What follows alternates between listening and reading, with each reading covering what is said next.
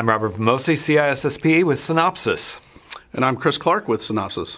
And today we're talking about the ISO 262. So what we're looking at is the electrical and the electronics and the electrical systems within a vehicle that's on the road. And it gets pretty granular, actually. So how does security play into this, either in hardware or software, Chris? Well, it's actually kind of a very important topic when we talk about ISO 26262. So we're talking about three different components when we discuss 26262.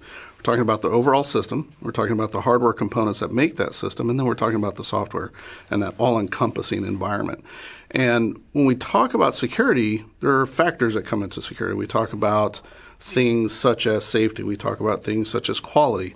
But overall, when we tie all that together, we want a safe vehicle. And that's where 26262 really comes into play. We look at safety critical components that make that vehicle up and how it's going to function over time. So to give a little perspective, this predated the extensive use of computing systems in cars. This was functioning on a safety level for the electrical systems when we're talking about like power windows and turning on the headlights and things like that, not necessarily computing.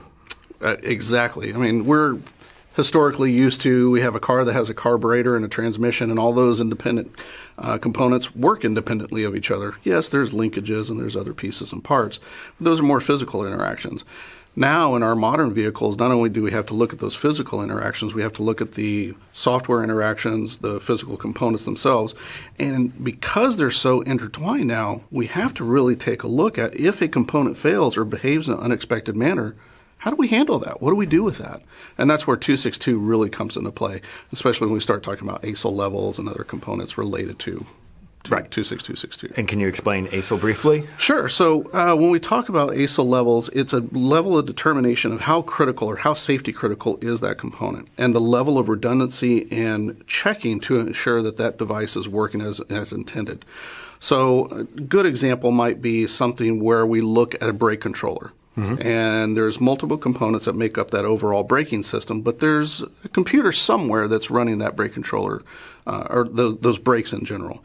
And if that brake controller is to fail, does that fail in a safe manner? Does that still allow me to apply brakes? If another component is sending erroneous messages to that brake controller, does that brake controller have the logic to ignore those messages because it could put the vehicle in an unsafe condition? Right. So it's a rather complicated process, and really where we start to look at that is that individual component, and we assign different levels of criticality to the devices that make up that overall vehicle, and that's where those ASA levels start to come into play. Right, and A being the lowest and D being the highest. Most critical. Yes. Right, exactly. So once again, just for context, this isn't an old standard. It's a relatively modern standard. But my point is that its origin was in the electrical systems that were rather primitive at one point in time. How are they addressing the more modern needs? Is this standard holding up pretty well? Well, the original standard that we're referring to, 61508, really just looked at how individual components interact in a vehicle, but they're still standalone. Now we look at not only from a 262 perspective, not only are they standalone, they're interconnected, and right. how that functionality impacts their overall vehicle safety. So 262 is relatively new from a standards perspective. You know, when we talk about standards, they take many years to develop. Right. They're not something we just throw together over a weekend and we say, okay, everything's good. We really have to take our time in how we look at that overall development, what encompasses that particular standard. So 26262 has really become more of a industry-wide standard on how we handle safety critical systems within a vehicle. It's become very popular and it's very critical. And I'd be surprised if many of our viewers have not already started talking about or have been talking about 262 for some time now. Right. So it's a standard that's going to be along for a while. It's in very active development. So as new technologies come into play, such as vehicle sensor synthesis and other capabilities, 262 is coming along to help address those issues. So who is enforcing it? There are a number of standards that are out there. Is it industry adopted? Are the OEMs pushing it down to the tier 1, tier 2s? Or is there a regulatory body that's saying you must abide by this? So really the interesting about the automotive industry is we do see the automotive industry really focus on how they implement standards themselves. They're self-regulating. They do a lot of work in that respect. But they do have a lot of regulatory oversight. So when we look at NHTSA, DOT, and other organizations that revolve around the automotive industry, they do have regulatory requirements to meet there in that respect. But really the automotive industry does a good job of regulating itself, ensuring that it's doing the right thing from a standards perspective and safety perspective. So, yes. Right. Is there something equivalent to ISO 262? Not really. 262 is really a unique animal. There are some other standards out there that started to touch on some of the safety challenges related to the systems that make up not only automotive but also aerospace industry.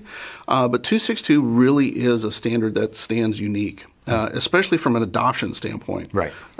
In the automotive industry, there really is nothing else that lines up and is as encompassing as 26262. Like I said earlier, when we talk about safety, we have to look at that system. But before we look at that entire system, we have to look at those individual components, and that's where 262 really shines. There are specific requirements from a hardware perspective. There are specific requirements from a software perspective, and then an overall system, which is what many other standards that have attempted to do what 26262 just could not achieve. Right. So have not achieved. So back to my original question, we talk a lot about the safety, and that's how it was designed. And in many ways, the automotive industry has always been focused on safety and reliability of their vehicles. Mm-hmm. Obviously, if you're driving 70 miles an hour down the freeway, you don't want to have a failure of any kind. And then when you start to add chips into it, when you start to add logic into it, that becomes even more important. So how does security play with safety? Is it a subset of that, or because you've got safety, now you've got security? Well, so for those of the viewers who are very familiar with security, they're familiar with the term the CIA, not the CIA that does monitoring spooks and all that stuff. Confidentiality, integrity, and availability, exactly. Yes. So when we talk about safety, we have to also look at quality as a major component of the safety component and security. So those are the three triads that kind of make up the ISO 26262. So from a security perspective, we have to understand you can't just have security. Security for the sake of security isn't going to provide a safe vehicle. It may make a vehicle that we can't open the doors, or if our key fob gets lost, we can never start the vehicle again. But from a quality standpoint and addressing the functionality of safety for that vehicle, they all have to work together. So they're an equal triad in that respect. And that's where 26262 has really helped to ensure that when we talk about the quality of the components that make up that vehicle, there is an innate built-in security component. But we still have to go to that next level of looking at that overall system and that interaction to look for unintended consequences when we're going through that development process. We may ensure that from a safety perspective, there is never a fault condition that causes a danger to the vehicle. But that doesn't necessarily implement or mean that an attacker couldn't leverage one of those components, and that's where security sits on top of that. Right. And building on top of 26262, we have to take that into account. So looking at the chip level, you'd want to consider things like fast reboot. Secure boot. Secure boot. You don't want other firmware updates and things to intrude upon the operation of the vehicle while it's in operation. Exactly, especially when we start seeing over-the-air updates come into play. Once over-the-air is available to us and it's much more prevalent, that's something we're really going to have to take into account. What does that secure boot process? What does that fast boot process? Does that mean we have different states when that vehicle is in a driving mode versus in a parked mode, and there's a software update or a software fault condition that's occurred, and we have to take action based off of that? ISO 26262 also creates a situation where we're having to rethink some of the chip designs. So in the past, we've had chips that did a certain thing, but now we're requiring them to have a certain level of redundancy. Right. Such as having two operations performed at the exact same time and being able to mediate between, incorrect answers there. Right. Is that a result of some of the stuff we see, or is that a different standard or a different requirement? I think it's more of a requirement. When we look at the chips that are being implemented and what's being asked of the silicon and the software that's going on top of that silicon, there's a level of requirement and development that goes around what that functionality is. Now, once we've defined that functionality and we have a process in place for developing that overall system, that's where we have to take a look into the ASA levels or the 26262 levels that make a determination of risk for that component. So let's say we do have a multi-core processor and it's handling multiple functions in the vehicle. Mm-hmm. We have to initially define what that risk level is for a specific function, for that specific component. And then based off of that, we can take action on how we address that over time and as part of the development process or capabilities of those chips. Right. Do we do some form of locking? Do we go into a single thread mode? Do we, all these different components that could be leveraged, we have to make determinations based on process and requirements to move forward with it, or to select the right process that ensures, one, safety and security. Right. And then moving on to the firmware, the software part of it, there are various things that need to be checked there as well. And so some of the operations that we've talked about before, some of the tests that we've talked about before would be, for example, fuzzing. Sure. So, fuzzing, penetration testing, all of those are still completely applicable when we talk about 26262, but they're addressing that security component. When we're talking about the safety component, we still have to understand those are a level of abstraction away from 26262 itself. Right. But they're required in order to maintain that triad that we were talking about before of the quality, safety, and security of the component. So the risk that's identified in ISO 262 would be failure? Typically, something that's going to go into a failure mode that could potentially harm the individuals in the vehicle or allow the vehicle to perform some level of harm, whether it crashes, loss of control, whatever it may be. But the level of 26262 is not defined to the vehicle. It's defined to the level of a component. So as we were talking about before, I could have 30 different computers in a vehicle that all have different ASA levels. Right. They don't all have to be the highest or the best. Exactly. It depends on their role and their criticality. Exactly. Okay. What damage or harm could they impose if their safety parameters are exceeded?